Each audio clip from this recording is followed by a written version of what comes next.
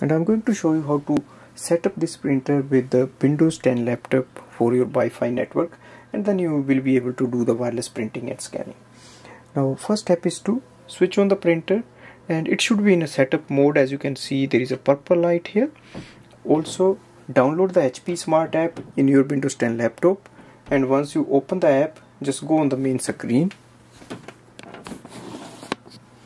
On the top of the screen we see add printer button, also the plus button here, so we just have to click that, and on the next screen it will look for the available printers. Here we can see HP Invoice 6000 series printer, so click on that again.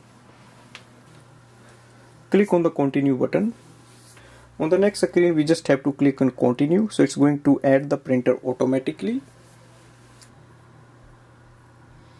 So here it is saying to press the flashing information button on the printer.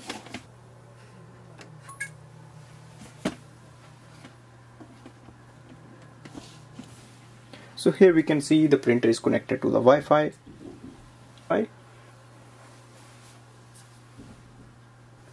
On the next screen, if you want, you can send link to other devices, or you can skip it.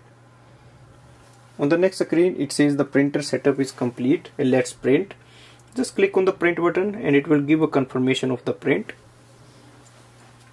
On the next screen you will see the printer name here, and if you don't see here, you just click and look for that and click on the print button.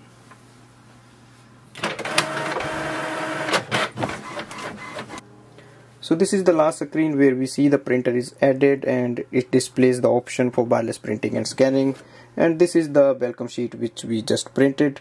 So that means printer is connected and it's working.